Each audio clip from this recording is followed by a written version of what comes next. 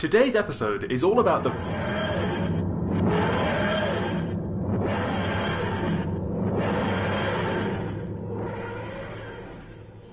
Greetings. Future Ollie? I haven't seen you since we did that episode on the philosophy of Doctor Who. What are you doing here? I mean, what are we doing here? I've come from the future to help you discuss the metaphysics of time. Are we gonna have a cool intro title sequence like last time?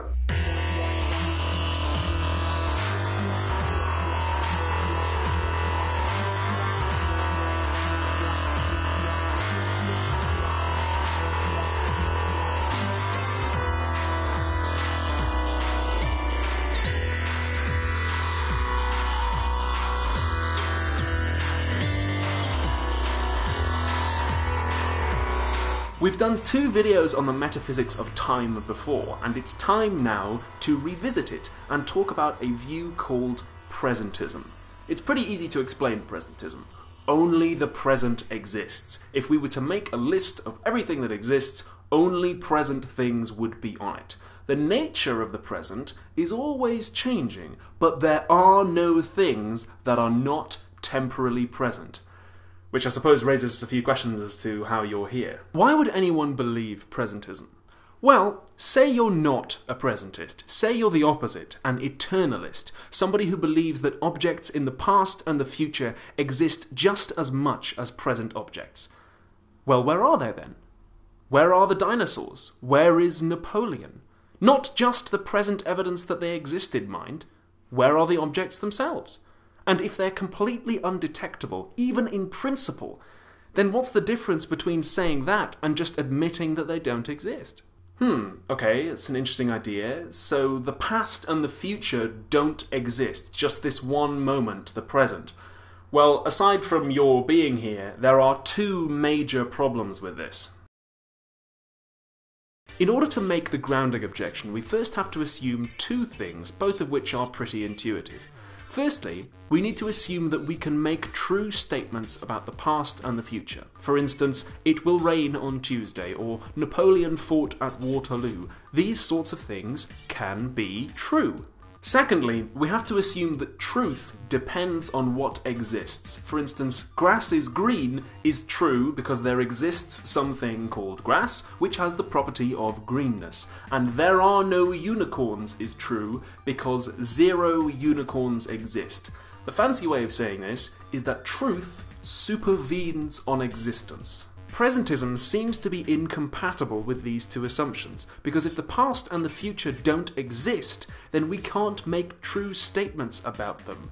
T-Rex was 40 feet long is as true as Abraham Lincoln is king of Mars. There exists no thing to make this statement true, no truth maker. Statements about the past and the future are literally false, which is irritating because we use them rather a lot. And we count on them being true. If it is literally false that it will rain tomorrow, then you have no reason to carry an umbrella. And if it is literally false that a criminal committed a crime, then we have no reason to punish them. Now, the obvious reply here is to say, well, dinosaurs don't exist in the present, but they used to exist. They existed in the past. Oh dear. According to the presentist, that's the same as saying that they don't exist. We can't make sense of the idea of something formerly existing, because there are no former times in which anything could exist. Remember that the presentist says that only the present exists. Well, the present must be a moment in time so small that it is instantaneous. The present cannot be temporally extended. Why is that? Well, say the present was 1 second long. Then you could divide it into earlier and later. You'd have past and future, which the presentist denies exists. So if you're a presentist, everything must exist at the same time, simultaneously, because there are no other times at which anything could exist. The problem is, special relativity tells us that there is no such thing as absolute simultaneity. Whether 2 events appear to be simultaneous will depend on your frame of reference. You can think that 2 things look simultaneous to you, but somebody in a different frame of reference might see them as not simultaneous. Now, unfortunately, I don't have time to do a whole video on special relativity, so if that sounds absolutely bonkers to you, as it did the first time I heard it, then you're just going to have to take my word for it or do your own research. In other words, presentism seems incompatible with special relativity. Presentism requires everything to exist simultaneously, but we know that that can't happen. Footnote: if you're a physicist, you might be thinking that the present could be a Planck time long. That's 10 to the minus 43 seconds, the smallest interval of time that physics can make sense of. That's a very small window of time, but it's not instantaneous. So could the presentist get around this problem by saying the present isn't an instant, it's just very, very small? I don't think they can. Say that the present is a Planck time long. If that's the smallest possible unit of time, then it doesn't make sense to talk of earlier and later, because to talk of earlier and later within a Planck time would be to split it up into two smaller sections, which you can't do. So functionally, it does the same job. There are still no other times at which anything could exist. The trouble is, there's still no wiggle room for special relativity to work there. There are no different times at which different observers could see the same events. So I don't think that presentism can get around this objection whether the present is instantaneous or whether it is as long as some smallest possible unit of time. Which, I think, leaves presentism up a creek. I think this is one of those rare and happy cases where science comes in and actually partially settles a philosophical question, a little bit like Darwin did with Paley's argument from design for biological organisms. And if you want, there's a free link in the description to an article going into the clash between special relativity and presentism in a little bit more detail. But what do you think? Does presentism appeal to you? Can you think of a reply to the grounding objection or the objection from special relativity? Next time we could either do Is the Law Like a Comic Book, or we could do Should You Save the Greatest Number? And next week there's going to be a special episode on nuclear weapons, so don't miss it.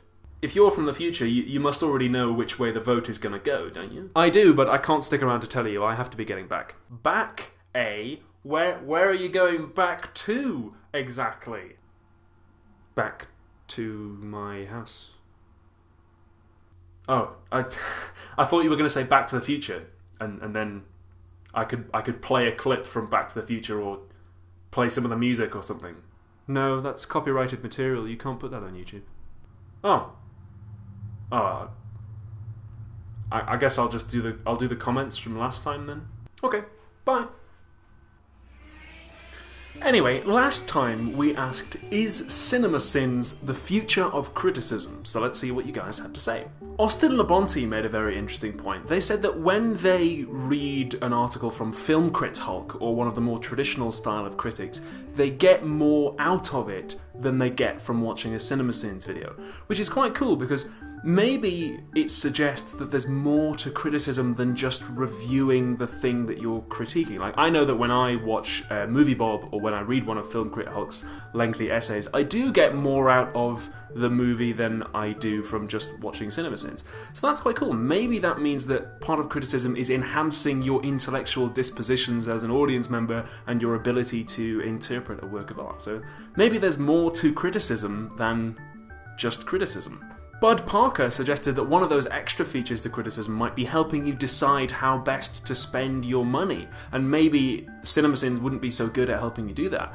Well, I know that when I watch a CinemaSins video, I do get a feel for whether or not I like the film or whether or not I like the series, so if that is one of the extra features, then CinemaSins could be quite helpful for that, I think. Queermint Critic said that CinemaSins often focus on narrative and how the sins they highlight impact the narrative of the film. So they're not so much a new style of critic that doesn't appeal to justifying norms. They do have this one norm at their heart, which is if something negatively impacts the narrative, then it counts as bad.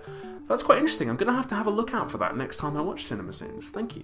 If you remember, one of the problems with traditional styles of criticism we were talking about was that when critics appeal to justifying norms, they often have counterexamples. And Monroe Beardsley, one of the philosophers we were discussing, said that if we can make these norms specific enough, then we might be able to get around that. But Konstantin K said that if we did that, then they're probably going to have to be so specific that they'd only apply to one particular work, which would defeat the purpose of having them.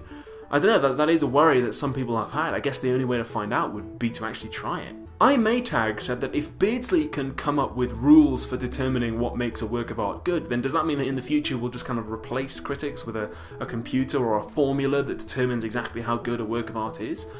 Well, I'm not sure Beardsley said that you can figure out exact rules for determining how good a work of art is. I think what he was going at was more that you can come up with general standards. You can say that these features generally make a work better or worse without, interfering reasons, rather than this feature automatically means plus 10 points of artistic goodness. So I think you could probably get around that. Louis Parry Mills said that the intentions of a work of art's creator should be borne in mind when we're assessing its quality. So if the creator intended it to have some feature or have some effect and it fails to do that, or isn't as good as it needs to be in order to get that effect, then that means that the work of art is bad, and if it succeeds, then that's good. Well, a few people have suggested that, but one of the worries with that is that surely a work of art could be good insofar as it departs from the creator's intentions. For instance, a while ago I saw a production of Hamlet, which was a new interpretation according to which Hamlet was actually the villain and Claudius, his uncle, was innocent and never actually murdered Hamlet's father.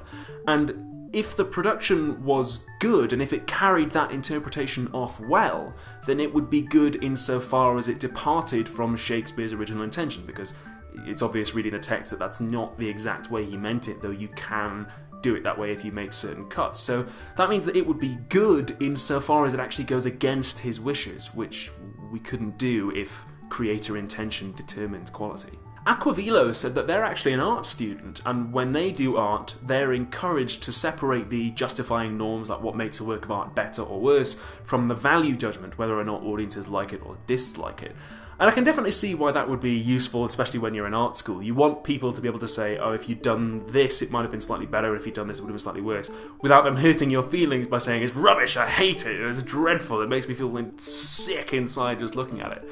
So I can see why that would be useful, but at the same time, how are we going to explain why the norms are important, why making a work of art better or worse is actually an important thing to do, without referencing whether or not people are going to like it? So, do you see what I mean? I don't think that would work across the board, because I think without the value judgments, the norms would be kind of empty. There would be no point in having them. That's all the time we've got this week. Don't forget, next week there's a special episode on nuclear weapons, so tune in for that. Thank you very much for watching, and I will see you then. Bye!